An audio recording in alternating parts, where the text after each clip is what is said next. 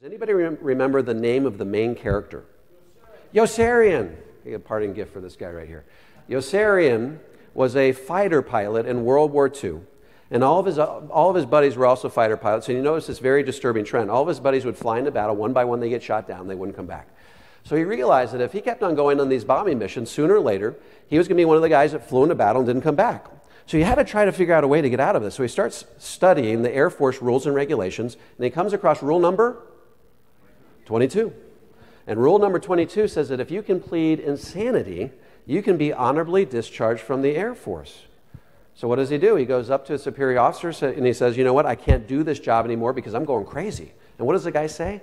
He says, there's no way you could be going crazy because this is the perfect job for crazy people. And the fact that you're trying to get out of it is actually proof that you're perfectly sane. So keep on going on those bombing missions. And that's exactly what he had to do. Why do I tell this story? Do we still use the phrase catch-22 today?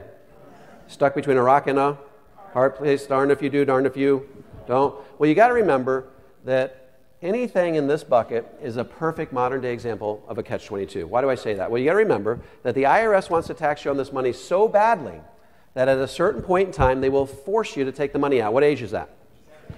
70 and a half, and what do they call it? RMDs.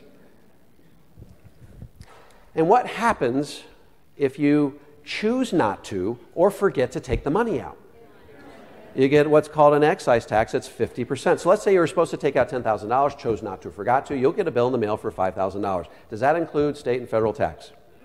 No, throw in another 31% on top. You just lost 81% of what you're supposed to take out and didn't. Is the IRS pretty serious about getting their money?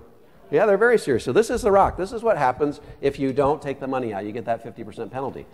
If that's the rock, what's the hard place? Okay, what happens if you take too much money out of these accounts?